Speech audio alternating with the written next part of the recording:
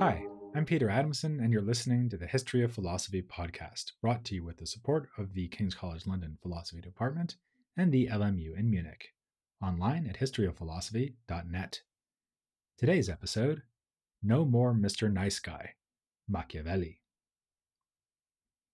Sometimes it seems like there's only one political dispute which simply manifests itself in many different ways.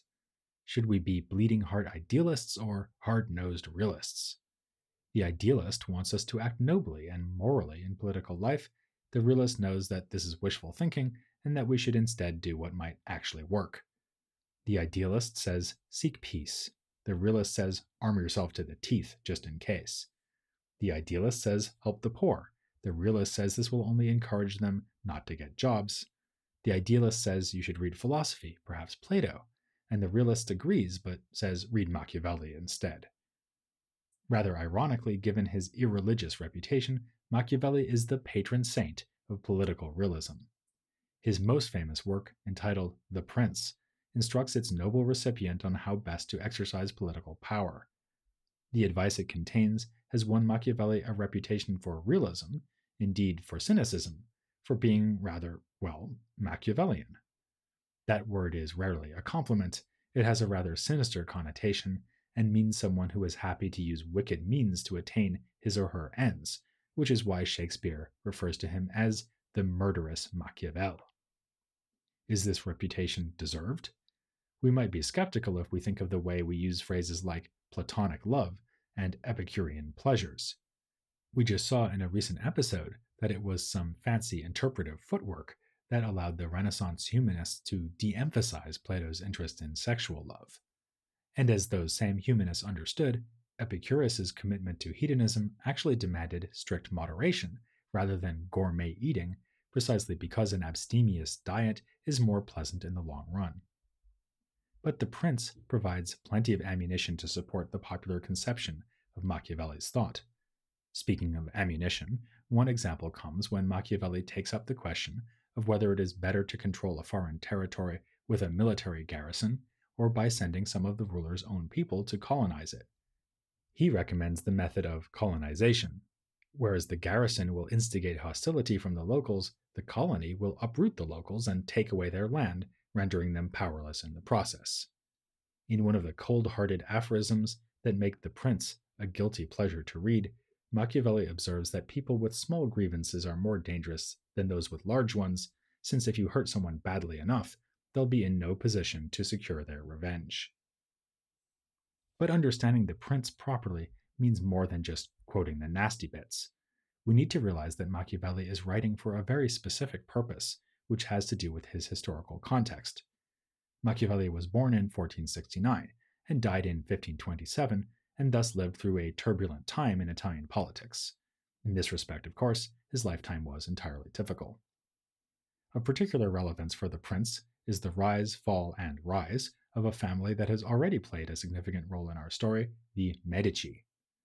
When the Medici were deposed in the 1490s and the Republican government brought in, that government featured the talents of Machiavelli himself. He was put in charge of organizing a local militia, anticipating advice he would later give in The Prince, when observing that a homegrown military force is far preferable to the use of paid mercenaries. Unfortunately for Machiavelli, the Medici returned to power in 1512 with predictable consequences for his political career. He was even jailed and tortured after being accused of scheming against the Medici. The Prince, later dedicated to one of the Medici, was his attempt to get into the good graces of the city's new and old ruling family. Later, Machiavelli would be accepted back into the fold. A Medici pope gave approval for a play by Machiavelli to be performed, and a Medici cardinal gave Machiavelli an official task. He was told to help arrange the affairs of some Franciscan convents, and then asked by the Cloth Guild of Florence to appoint a preacher. I wonder whether the cardinal himself appreciated that these assignments were deliciously ironic, as well as depressingly trivial. Friends were amused that the notoriously impious Machiavelli was taking on such tasks. One compared it to appointing a well-known homosexual to choose somebody a wife. Machiavelli replied with an aphorism that sums him up pretty well. He said that he was in fact a good choice for the job, since he could find a preacher for the guild that would lead the parishioners to damnation, and the true way to get to paradise is to learn the way to hell in order to escape it. In another irony, it was while he was in the political wilderness that Machiavelli used his enforced leisure to write the books that have secured his lasting renown. In this respect, we might compare him to an author he knew well, namely Cicero, who similarly set down his philosophical writings in the idle hours after his enemy Julius Caesar achieved a dominant position in Rome. Cicero wasn't the only ancient author known to Machiavelli. He once signed a letter referring to himself as historian, comic author, and tragic author, and he himself would probably be surprised to learn that his modern reputation rests more on The Prince than his much longer historical works. In addition to tackling a history of Florence, he wrote a set of discourses analyzing Livy's history of Rome. These are essential reading for anyone who wants to understand Machiavelli's political thought, because he thought about politics historically. Readers of The Prince are liable to be surprised by the extent to which it, too, is a historical work. Pages of it are devoted to ancient history and the recent history of Italy, so much so that it's sometimes unclear whether Machiavelli is setting out his political ideas to explain historical events, including the events of his own time, or whether it's the other way around, and the history is just there to support and illustrate his political ideas. In fact, his project must be understood in both directions. His understanding of human nature informs his work as a historian, and his expertise in history has given him the basis to make sound proposals for good government. You may be taken aback that I speak of good government in discussing Machiavelli. His reputation would have it that his advice in The Prince has to do solely with political expedience, morality be damned. This is a guidebook for powerful men who want to stay powerful. And certainly, The Prince seeks to speak truth to power and not just about power. It is addressed to Lorenzo di Piero de' Medici. This is not Lorenzo the Magnificent, the patron of Ficino, who had already died in 1492, but a less celebrated member of the family who was born in that same year and descended to rule Florence until his untimely death in 1519. So Machiavelli's treatise is no disinterested meditation on the lessons of history.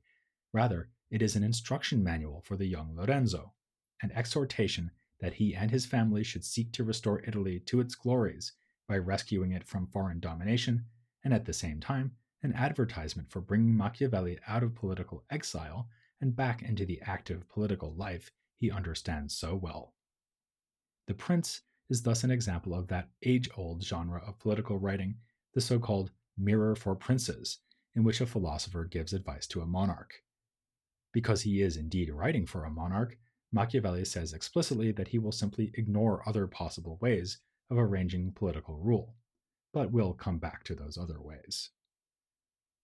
Actually, the advice laid out in The Prince is aimed at a specific kind of ruler, the one who holds a so-called new monarchy. It is much more difficult for a man who has seized power to hold on to it than it would be for a hereditary ruler, like one who has taken over the principiate from his father. The new ruler's goal is, first and foremost, to maintain his position, despite his deficit of legitimacy. He must be bold in action and thought, rather than playing for time or waiting to see what happens as crises arise. After all, at the moment he's in charge, and the future is bound to bring change. He needs to make sure that change doesn't involve his downfall. He must constantly work to stay on top or be toppled. In the discourses, too, a similarly Machiavellian note is struck in remarks about the predicament of new princes. Whereas it is normally a good idea to maintain institutions to promote stability in a city, the new ruler is better advised to remake this city completely. New titles for offices, the rich thrown down, and the poor raised up.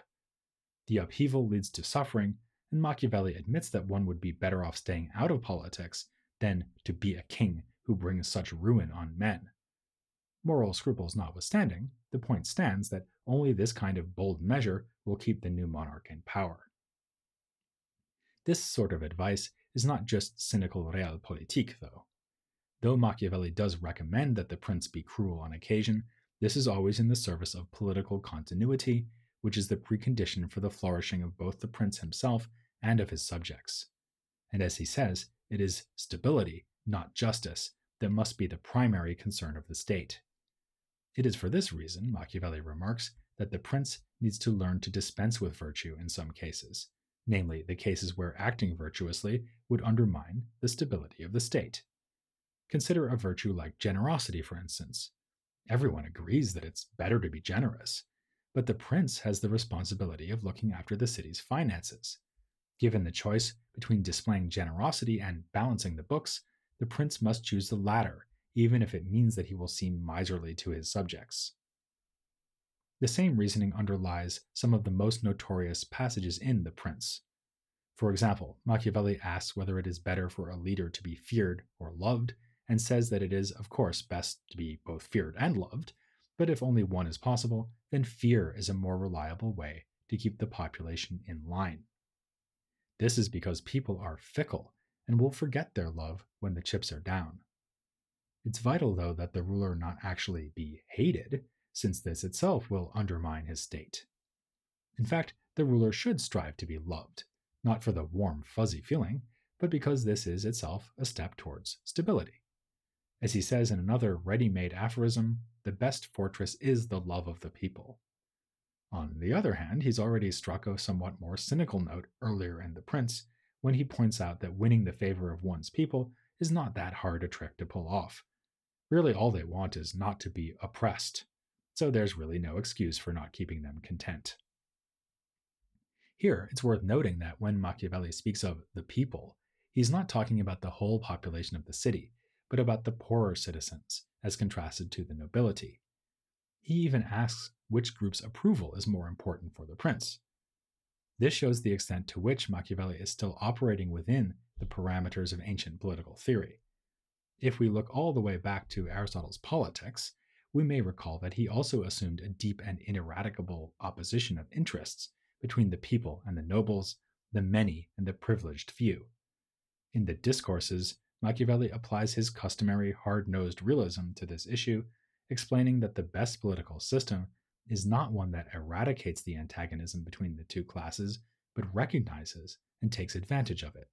The Romans managed this by letting the aristocrats run the state as senators, but also giving the plebeians a role by assigning them the tribunate.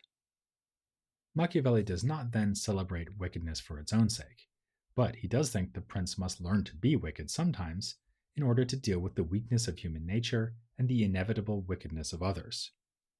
A celebrated passage in The Prince states that the ideal ruler can act like both a fox and a lion. He appears mighty like the lion to intimidate his rivals, but must be crafty like a fox to spy the traps those rivals have laid for him. Machiavelli's pessimism about human nature leads him to depart from previous Renaissance political theorists who were on the idealist side of the spectrum. Authors like Petrarch had argued optimistically that the statesman who acts virtuously will always reap the best results. Himself drawing on Cicero, Petrarch had also identified glory as the objective of political life, as Machiavelli will do, but for Petrarch, this could be attained only through upright action. He wrote that nothing can be useful that is not at the same time just and honorable. For Petrarch, it was absurd to prefer fear to love in one's subjects, as Machiavelli recommends, or to think that stability takes precedence over justice. In fact, the two go hand in hand. But Machiavelli thinks that such pious sentiments are quite simply detached from reality. Sometimes a leader must be cruel to achieve his political objectives. In The Prince, he gives the example of Hannibal, whose ferocity enabled him to hold together a disparate army through great hardships in a long campaign against the Romans. Yet even the leader who is both a lion and a fox, who knows how to inspire fear through cruelty and also win the people's love, is not guaranteed indefinite success.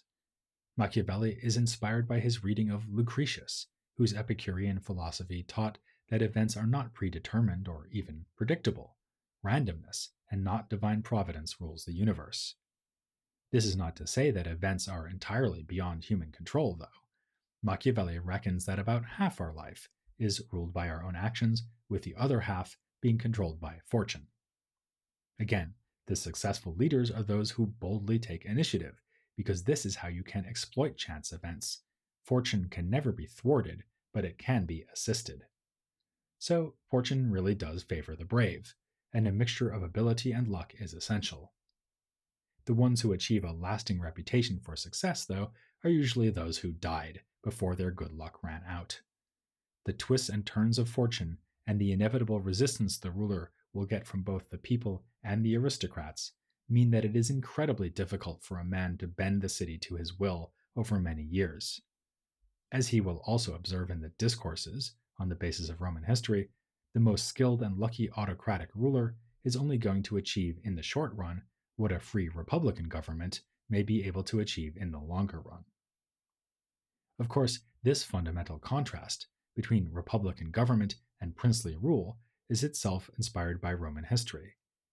The paradigm for the former is the Roman Republic, for the latter, the dictatorial and then imperial rule exercised by Julius Caesar, Augustus Caesar, and their successors. And Machiavelli does not just draw his big picture according to a Roman plan, he also cites ancient history for more detailed points. When explaining the superiority of colonies to garrisons, he points out that this was the successful strategy used by the Romans. And after issuing his caution that generosity can undermine the state, he refers to Julius Caesar, stating that if Caesar hadn't been assassinated, he might well have bankrupted Rome, given his lavish spending habits. Greek history is also mentioned, as when Machiavelli explains how Alexander the Great was able to conquer and hold such a huge swath of territory, something that Machiavelli's theory suggests is rather incredible. It's because he was taking over lands used to centralized autocratic rule, simply replacing the Persian great king with his own royal self. Machiavelli also cautions that these ancient figures achieved glory beyond what may be available in Renaissance Italy. When we take them as our exemplars, we are like archers aiming beyond the reach of our bows in order to shoot as high as possible.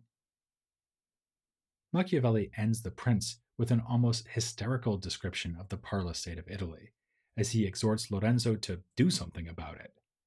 He saw his age as one of corruption and his times as evil, something he in part blamed on the church of his day. He saw the church as a force that divided Italy and undermined religion because of its corruption. This makes him sound like a religious reformer, like Savonarola, but his ideas about the religious life were markedly different from that firebrand preacher. Machiavelli wrote a treatise with the pious-sounding title Exhortation to Penitence, but in it he advised a characteristically active approach to the spiritual life, discouraging mere lament over one's sins and encouraging a disciplined life of good action. A good example would be the Crusades, which he admired as expressions of a more muscular Christianity. These points fit with comments he makes about religion in his more famous works, especially the Discourses. He worries that Christian faith tends to render believers passive and peaceful. Its valorization of humility and contempt for this world weakens its adherents and leads them to ignore insults to their honor that they should be avenging.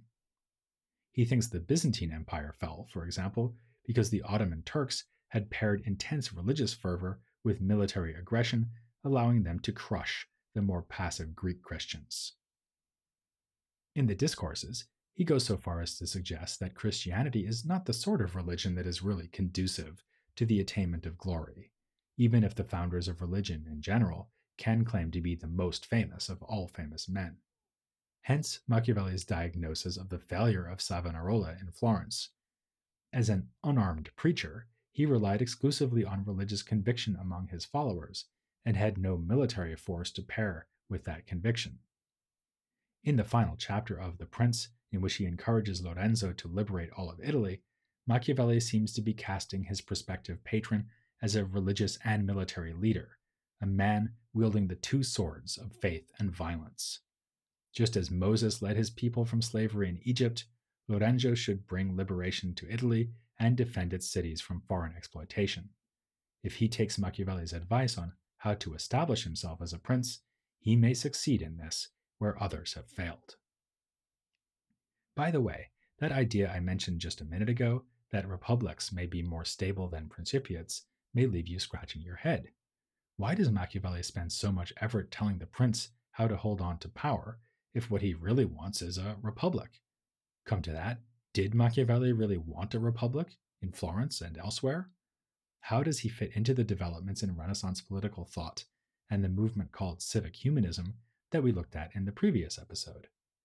These are questions we need to explore in greater depth, and I've come up with what I hope will be an interesting way to do that, in a very special installment that will celebrate reaching the 350th episode of The History of Philosophy without any gaps.